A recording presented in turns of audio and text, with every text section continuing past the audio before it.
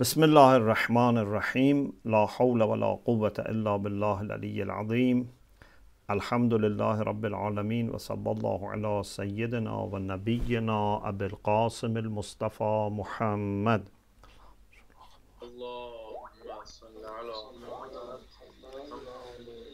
وآله الطيبين الطاهرين لا سيما بقية الله في الأرضين أجل الله تعالى فرجه الشريف. اللهم أخرجني من ظلمات الوهم وأكرمني بنور الفهم. اللهم افتح علينا أبواب رحمتك وانشر علينا خزائن علومك برحمتك يا أرحم الراحمين.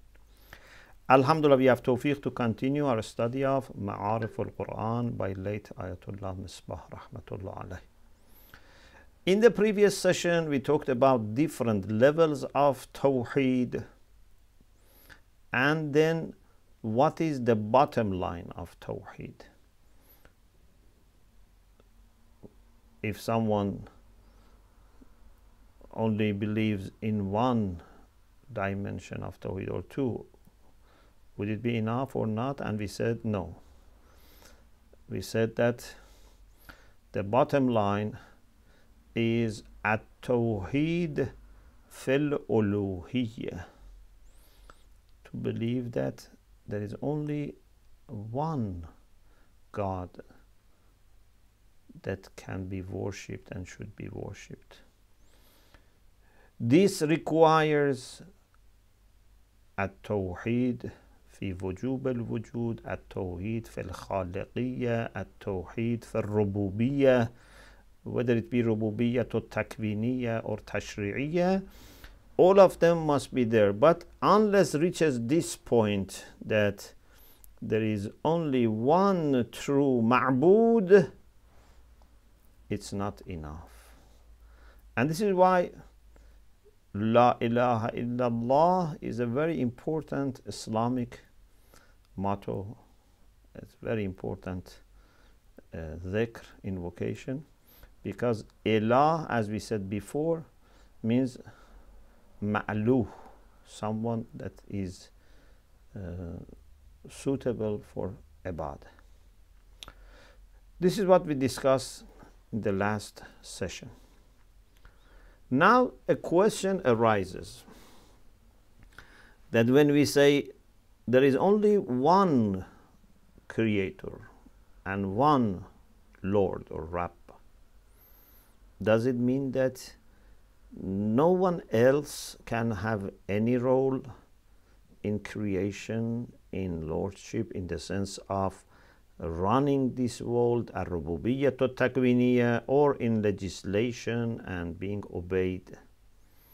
Is it shirk? Is it a kind of polytheism to say that someone, for example, can have a role in rizq for us, or in death or life, etc., in knowledge?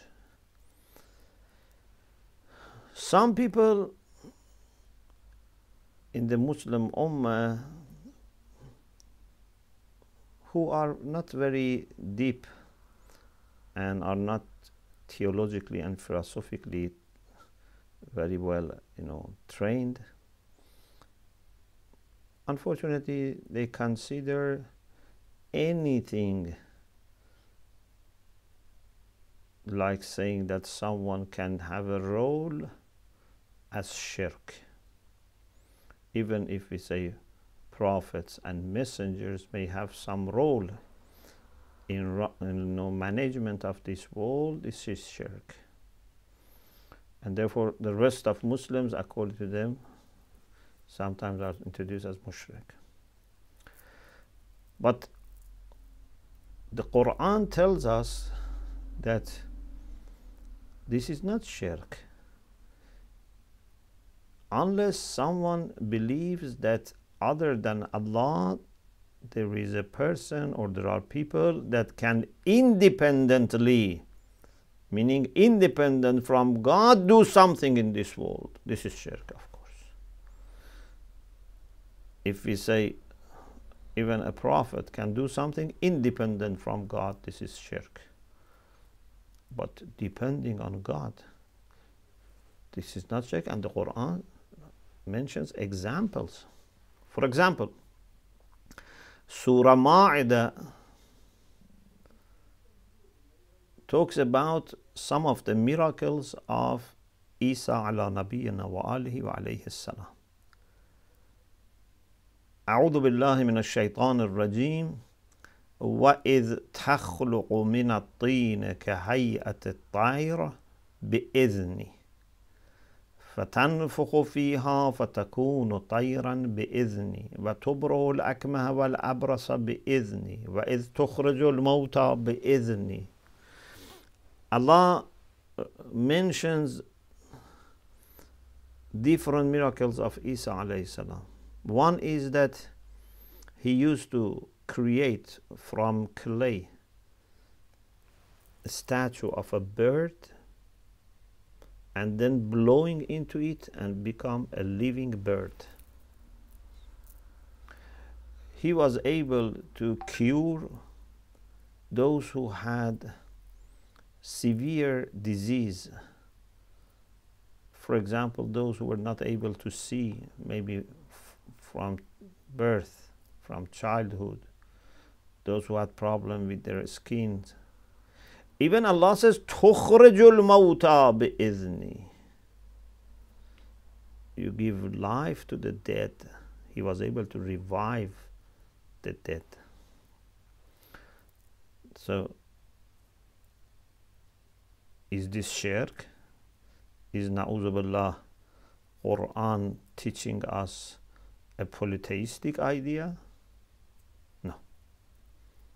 This is not shirk. This is obvious example of Tawhid. And it is very interesting that Allah subhanahu wa ta'ala keeps repeating bi'idhni, with my permission, with my leave, with my blessing. Is تخلق من الطين كهيئة الطير بإذني فتنفخ فيها فتكون طيرا بإذني تبرئ الأكمه والأبرص بإذني وإذ تخرج الموتى بإذني. Although it was possible to mention بإذني once, but in order to leave no chance for anyone to think that Isa alayhi salam was doing these things independently, Allah keeps repeating بإذني. No one should think that Isa alayhi salam, na'udhu billah, was a partner to God or was, a person of, for example, divinity and Trinity. No, he's a servant of Allah, but very close to Allah, muqarrab, and has permission and authority by Allah to do such things. So this is very much rooted in the Quran. We can bring lots of ideas from philosophy to support this, about the hierarchical structure of agents. But the Quran is also very clearly saying this. Ayat Misbah says there have been some Muslims who were very much influenced by science, and they try to have a scientific explanation of everything. In our discussions about Quran, we have mentioned that there are different attitudes towards tafsir. One was at tafsir al-ilmi, scientific interpretation of the Quran. Of course, to some extent is very good. If you are equipped with science, you can understand things that other people cannot understand. But to force Quran to speak the language of science, or to force Quran to be in compliance with science, and then if something is above or beyond science, reinterpreted by force to make it something which science can explain, this is a problem. So some Muslims try to interpret cases of mu'jiza or miracle in the Quran in the way that all are possible to be explained empirically, scientifically. When they come to Isa alayhi salam, for example, they say Isa was a great physician, a great medical doctor who was at the top of medicine, and he was able to cure people who were very severely ill. But there is no mu'jiza as such. And when it comes to tukhrajul mawta, which means that you give life to the dead people, Ayat Misbah says they are, forced to say some very funny things because they have no other choice. They have, restricted themselves. So they say Isa alayhi salam used to bring the dead bodies out of the grave. Why? Why he should bring dead body out of the grave? Just to show their body, expose their body? Why? And what you do with another ayah? Okay, suppose here someone is saying, okay, we accept tukhrajul mawta, just means that he is bringing the bodies out of the grave. What do you do with this ayah that Isa alayhi salam himself talks, and he says, wa uhyil mawta bi'iznillah, I revive the dead bi'iznillah. Here then you cannot say that it's just a matter of bringing the bodies out of the graves. So why you need to explain everything with materialistic, empirical, scientific terms? Yes, science is very important. Science is very much helping us to understand greatness of the creation. But science is one thing, one way of understanding. It's not the only thing. For example, can we say arts have to be scientifically explained? No. Artists have different talents. Maybe scientists enjoy, maybe they don't enjoy, but even if they enjoy, as a science, they cannot explain arts, they cannot explain beauty. There are two different things. Or for example, tastes. Can science tell us, for example, about particular things that we taste? Particular attitudes that we have? Lots of things. So, the Quran is telling us that Isa alayhi salam, as an example, and it's not only Isa alayhi salam, Isa alayhi salam as an example was given permission by Allah and was empowered by Allah subhanahu wa ta'ala to do something which is related to creatorship, to managing and running and tadbir. Or for example, angels also. Quran says, فَالْمُدَبِّرَاتِ أَمْرًا. So angels are also involved in running of this world, but not independently. They are agents for Allah, instruments for Allah. This is Tawhid. Ayat Misbah rahmatullah says, some people said, okay, the case that Quran mentions about Isa alayhi salam is fine, but we should not accept anything which is not mentioned in the Quran. It becomes shirk. He says, this is not acceptable. What type of argument is this? If this is shirk, whether it is mentioned in the Quran or not, it is shirk.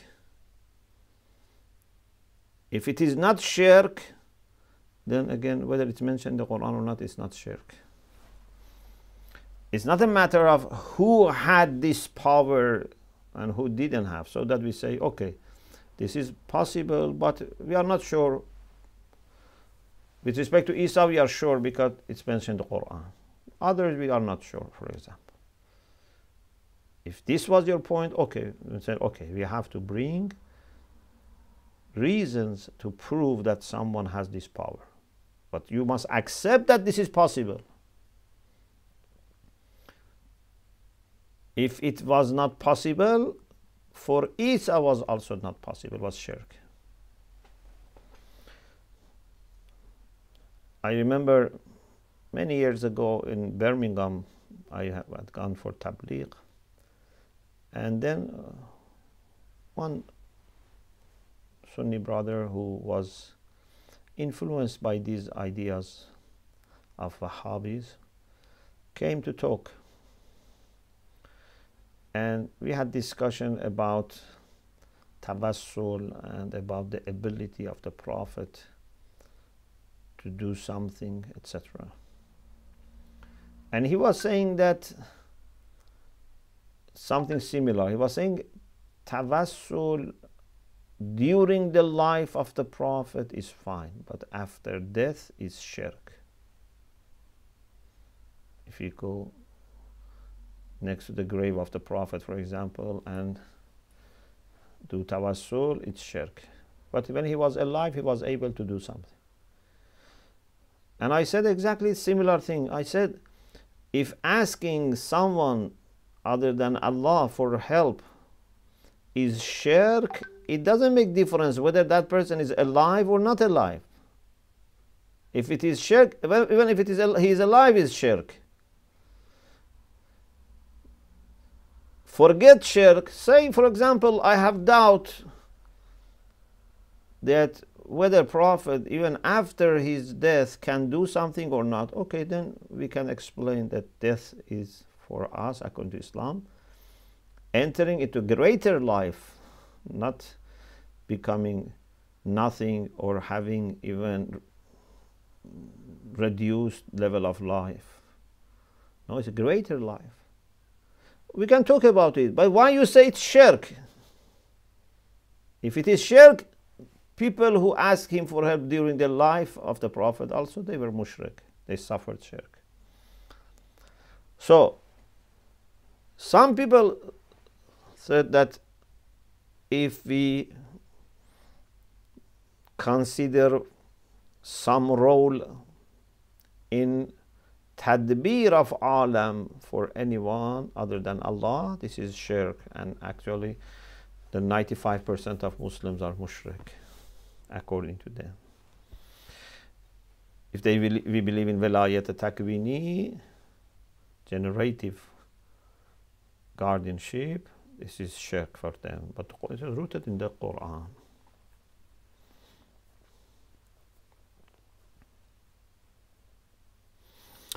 Then he says, similar thing can be said about legislative lordship, al-rububiyyah tashri'iyyah.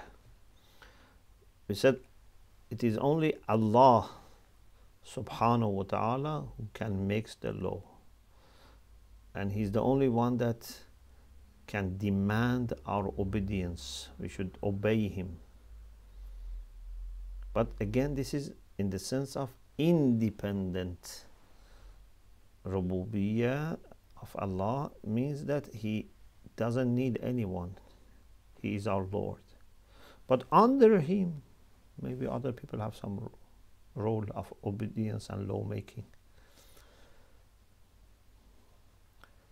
So, when we refer to the Quran, we see, for example, Allah subhanahu wa ta'ala says in Surah Nisa, verse 64, أعوذ بالله من الشيطان الرجيم وَمَا أَرْسَلْنَا مِنْ رَسُولٍ إِلَّا لِيُطَاعَ بِإِذْنِ اللَّهِ. We have not sent any messenger except to be obeyed. بِإِذْنِ اللَّهِ again. Yes, they are muta', but بِإِذْنِ اللَّهِ. So, because Allah wants us to obey them, we obey them. Not that we obey them independent from Allah subhanahu wa ta'ala. Or for example, Surah Ma'idah verse 92, وَأَتِيعُ اللَّهَ وَأَتِيعُ الرَّسُولِ. Obey God and obey the messenger. Or Surah Nisa 59, أَتِيعُ اللَّهَ وَأَتِيعُ الرَّسُولِ وَأُولِي الْأَمْرِ مِنْكُمْ. أَتِيعُ اللَّهَ وَأَتِيعُ الرَّسُولِ وَأُولِي الْأَمْرِ مِنْكُمْ. Ulul Amr, according to what we have received from the Prophet sallallahu alaihi wasallam, are imams. But this is in the first place because we follow imams according to the will of Allah subhanahu wa ta'ala, because the Prophet of Allah, the Messenger of Allah, conveyed the will of Allah to us. We obey imam. But then because of imam, we obey his deputies. We obey those that have authority from imam. فَإِنَّهُمْ حُجَّتِي عَلَيْكُمْ وَأَنَا حُجَّةُ اللَّهِ. Those mujtahideen, those jurists that have taqwa and reach the level of being a deputy of Imam alayhi salam, these people are obeyed, but not independently, because of Imam. And Imam is obeyed because of the Messenger, and Messenger is because of Allah subhanahu wa ta'ala. So it's the authority that Allah has granted to the Messenger that is granted to the Imam, and is then granted to their deputies.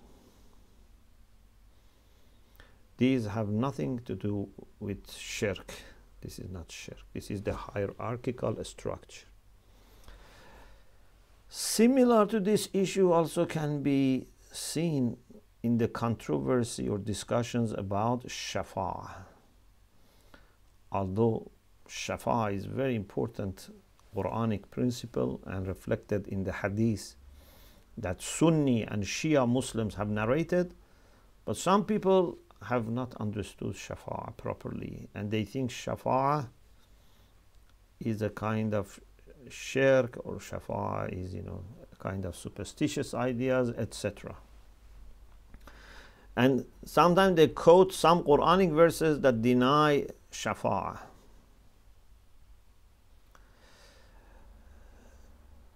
In the Quran, we have different groups of verses about shafa'ah.